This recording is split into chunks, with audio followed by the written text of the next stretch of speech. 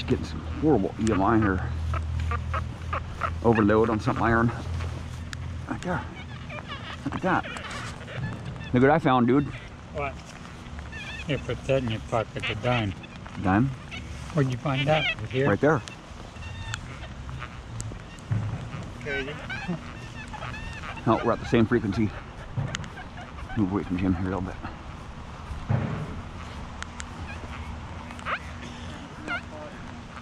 The other day we had Jim and I were detecting. We were detecting all day long, and we were just struggling, right?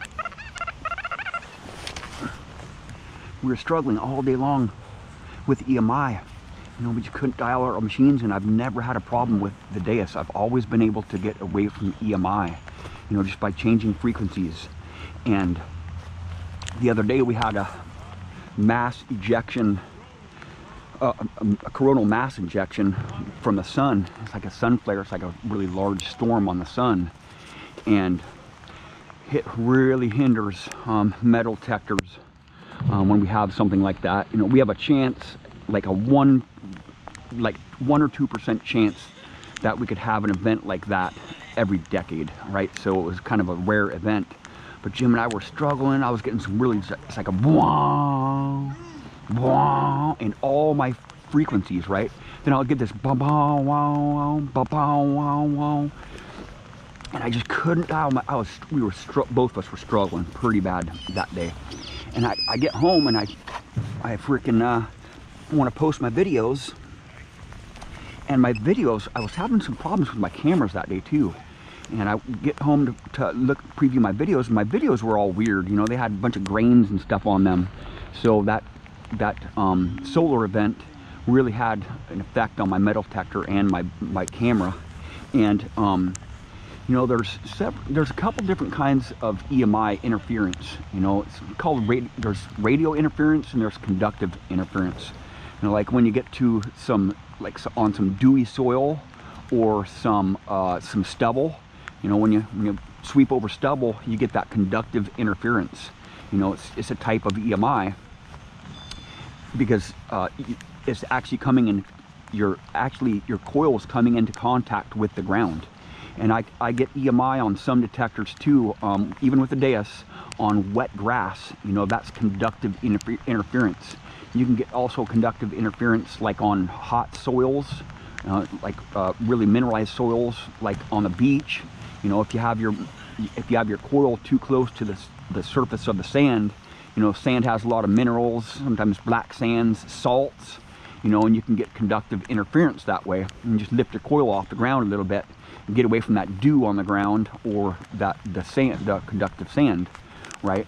And then there's electromagnetic interference, which is inductive, which is like power poles, transformers, the sun flares, you know, motors. They can all have an effect on your metal detector, and you can drop your gain down. But in that situation, when I had those problems the other day during the mass ejection event, I would drop my gain down, change my frequencies, change modes. I was just struggling all day long, and you know, that event actually made it so we could see the northern lights all the way down to California. And very rarely do we have that event like that to where we can see the northern lights. And you know, back in the old days, you know, when we had you know, like White's machines or Garrett machines, they had really long cords, you know, and you had to wrap them around the freaking shaft like a million times. And they were smaller cords there. You know, the diameter of those coil wires were a lot smaller, so they had less shielding on them. So you had to wrap them really tight, because some metal detectors, you know, that have the wires, if you don't get your coil wire wrapped up right on there, you're going to get some conductive interference, right? It's going to wobble on your shaft, right? That coil wire is going to wobble on your shaft, and you're going to get some hits every once in a while. And with the Deus, I haven't experienced too much conductive interference, you know, from the ground or from the wires, because there's no really wires in here. And back then, the coil wires had a lot less shielding on them, Nowadays we have, you know, a lot better technology, and we have better composites to shield those wires with. But with the Deus, I really don't have problems with the wires because there's no wires, right? Just a little bit about, you know, interference and whatnot. And a lot of guys have probably struggled this weekend too. So I'm gonna go find Jim. I don't know where in the hell he's at. He's way over there. But I was getting some EMI a few minutes ago, so just acting really weird again. You know, because that event still hangs around. You know, there's some lingering effects of that EMI for days after the event, right? Unlike there's like a big transformer up there. I had a couple problems up there with that large transformer up at the park there, and I had to change my frequency a little bit to get away from that EMI. And if you have a metal detector that's just a single frequency, you know, you're gonna run into spots where you're gonna have some problems, like around power poles and around other detectors. You know, if you don't have any frequencies to choose from, right? There was so many people in this park yesterday. Haven't really been finding much, but I'm still getting a little bit of that EMI. Just went over something right there. I'm getting a little bit of conductive interference. You can hear it, just that blah, blah, blah, blah, blah, blah, really low tones, right? I'll dig this low tone up here.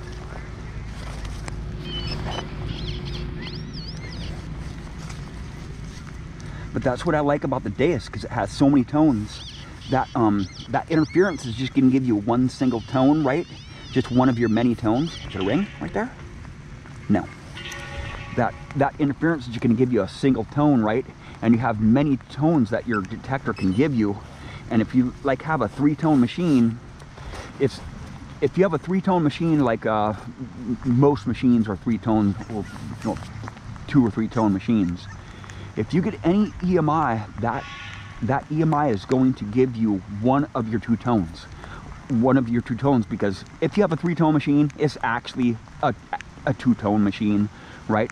Your target responds, your target tones are going to be 2 tones, right? And then your iron tones. So it's, you have a 3-tone machine, it's actually a 2-tone machine. And it's going to give you one of those 2 tones in there. And with the Deus, since I have so many tones, that EMI is just going to give me one of those tones. And I can reject that target tone by ear. You know, if I get some EMI that I can't really get away from by changing frequencies, I just have to deal with it, you know. It's much easier to deal with EMI with the Deus, because it just gives you just a couple different tones, you know, out of your hundreds of tones out of there, you know. If I ran the Deus in 3-tone, I would have the same problems with as other detectors have with EMI, right? That's why you don't really see me using the 3-tone on the Deus, because the EMI, right? There's so much EMI nowadays, man. I mean, everybody has wireless stuff, you know. Everybody has cameras in front of their house, wireless cameras, and you know, all the communications. You know, I'm running frequencies that, you know, metal detectors run the same frequencies as broadcasting stations. You know, like television stations or cell phones. There's also radio location. Those run at the same frequencies. So, you know, like if somebody's running a GPS near you, you're going to get some EMI. Or if you get a phone call or a text message, your detector's going to kind of go crazy for a second there, you know. But during those mass, those coronal events, those sun flare events, it just overwhelms all detectors, man. I don't know if you guys have had any problems with it this last week, but you know, I really struggled the other day, and especially making videos because my camera was malfunctioning too, because this solar flare event. But I think we're going to take off here. We pretty much did the top lot. Jim is probably in the top lot right now. He might have went to the bathroom, but I think I'm pretty much done for today. You about done, dude? Huh? You about done? Yep. Around the bathrooms, man. Around the bathrooms, right?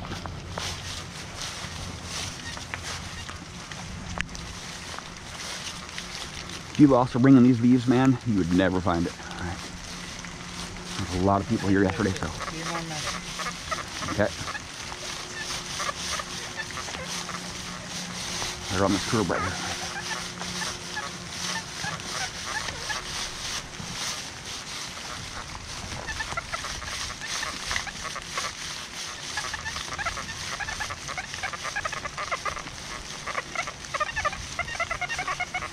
I'm gonna go for this one. It sounds really scratchy.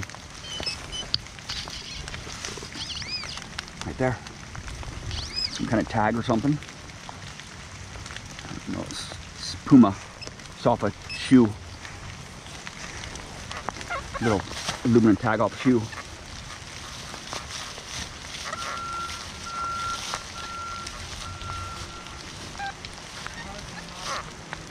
Jim found a ring in the tot lot first 5 minutes we were here. It was right on the surface. So many people here yesterday.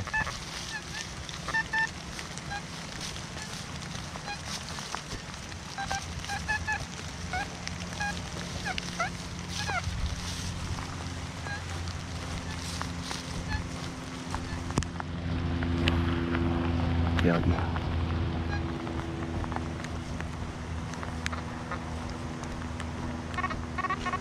Some foil right there.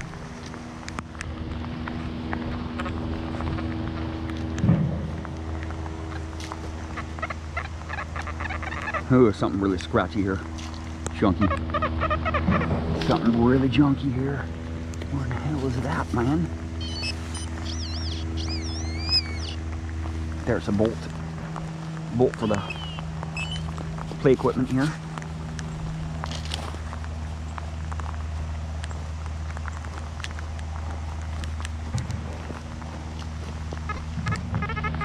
Some foil right there.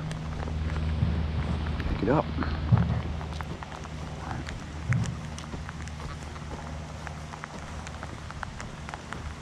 I was getting a deeper target out here in the middle of the tot lot. I definitely want to dig that out later on.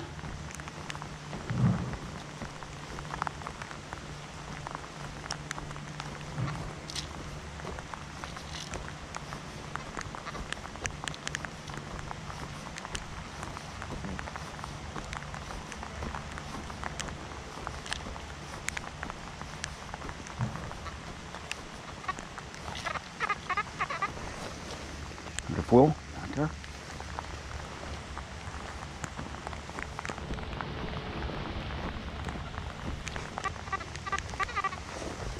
Some more foil.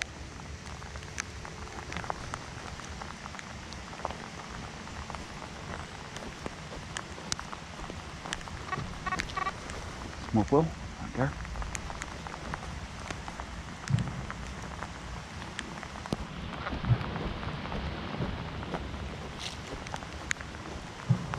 You just never know when you're going to hit on that ring, right?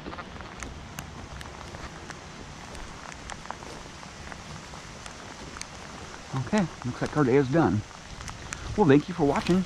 Please subscribe.